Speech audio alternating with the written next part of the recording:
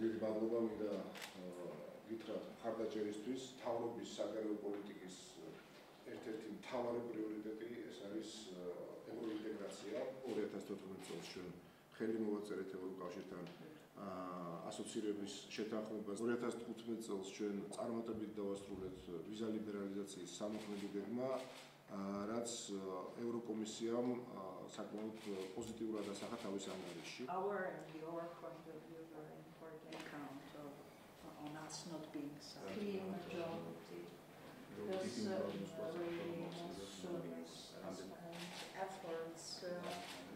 მოხარული ვარ, რომ შინაგან საქმეთა სამინისტრომ უმასპინძლა ევროპარლამენტის დელეგაციას ძალიან მნიშვნელოვანია ამ თანამშრომლობისა და ურთიერთობის პოზიტიური დინამიკის შენარჩუნება და გაღრმავება.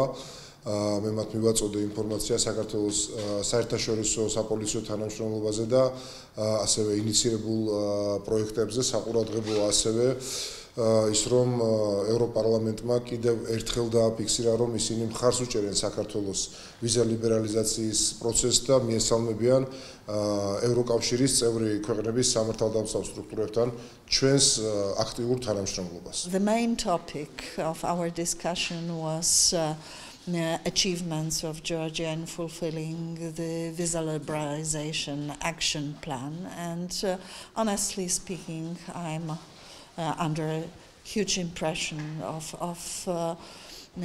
all endeavors taken by the ministry and Georgian institution society to this end. We represent four biggest political groups in the European Parliament, and we are unanimous, and we think that there is clear majority within European Parliament for granting Georgia visa liberalization regime as soon as possible, and hopefully our political influence will be successful. We are monitoring performance of the EU monitoring mission deployed here in Georgia. We are able to participate in patrolling, coming very close actually at arm's length to border, seeing so-called border ABLs, also division line, borderization process, what we call borderization process, introduced there by Russia, and it was clearly seen, it was visible naturally.